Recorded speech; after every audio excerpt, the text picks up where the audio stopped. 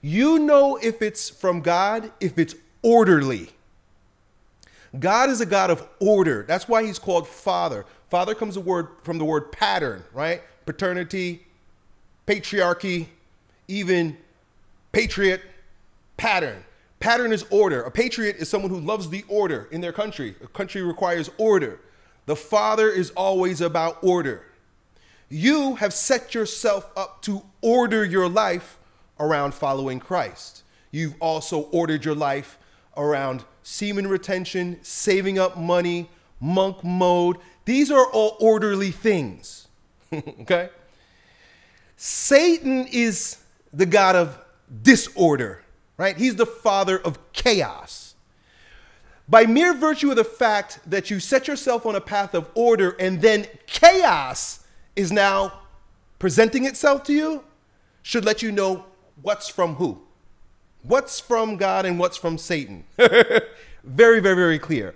And, you know, it's never about denigrating women, but recognizing who they are in relation to us. Temptation will always come through the woman in every regard, in almost every regard. I say 90% of temptations for men come from thoughts of women. Even when it's things that aren't directly related to a woman, in some roundabout way, it's about women. Women introduce chaos into your life. But that's beautiful. That's great. That's why we're better together. But it's even better to have a woman in your life when your life is ordered around boundaries. This is something I learned from when I was in my New Age days, right? Back when I was, doing yoga and meditating and holding crystals and stuff like that. And there's a lot of validity to the things that you learn in the New Age. The New Age isn't a lie. It's just a partial truth. So there's a lot of things there that are like, wow, well, because it's a partial truth, I think the whole thing is real. But then you can sneak in lies or sneak in falsehoods. Anyway, neither here nor there. This is the true thing. That whenever you set out to put your life in order, that's exactly when disorder is going to start presenting itself. Someone who decides, I'm going to start meditating. I'm going to start, like you, semen retaining. I'm going to start on a new path in life.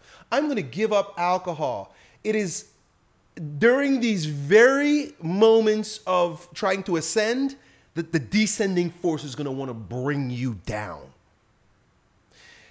That little dream about if you lose her is on you, that's not from God. I can tell you for sure. Now, of course, that's my opinion, right? But from the looks of it and all the information you offered me, this is not good for you in any way, shape, or form. So it must be from Satan, right? It would ruin your job, right? It would ruin your goals. It would ruin your semen retention. It would ruin you saving up money for a car. It would ruin basically everything except you would get a little entertainment out of it. You get a little good feel out of being with this girl. There'll be a little bit of an ego boost, right? Associated with, maybe I can get her, right?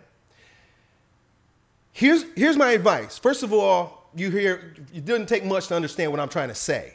You're on the path of order. She's introducing disorder. Not a good idea. But you say that when you're around her, I feel timid and I'm not myself. I would say use this as an opportunity to begin practicing grounded engagement with women. What do I mean by that? Not engagement in terms of getting married. Grounded engagement meaning I know I want nothing from you. Establish that in yourself first. I know I'm not going to pursue you. I know there's nothing between us. Nothing will ever be between us. Now, given that you're firm in that, start getting comfortable speaking with her about just easy things, just roundabout things. Not because of anything related to you and her, but related to you learning how to speak in a relaxed way, conversate in a relaxed way with a cute girl.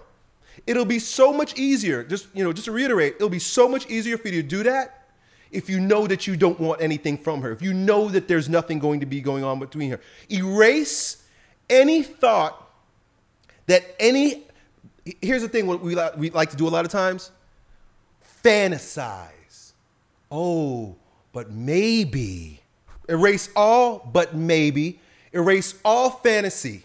Any fantasy that comes into your mind about what might happen with you guys or what could happen with you guys, or even just for the pleasure of fantasizing, thinking about her, erase it all from your mind. Use that as a part of your being in monk mode. Being in monk mode isn't just about not being with a woman. It's about erasing the temptation of the flesh from your mind. Monk mode begins here. Think about a monk. What does a monk do? A monk meditates. A monk prays. A monk in monk mode isn't just doing monk mode. He is monk mode.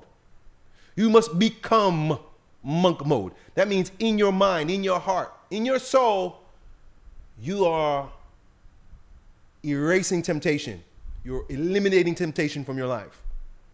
So don't even entertain these thoughts. Entertain no thoughts with her. But because you have to see her, talk to her. Talk to her. Be light and relaxed and just easy.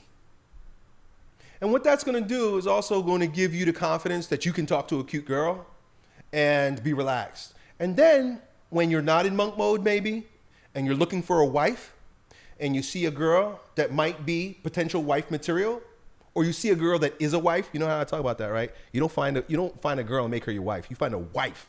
And then you make a family with her.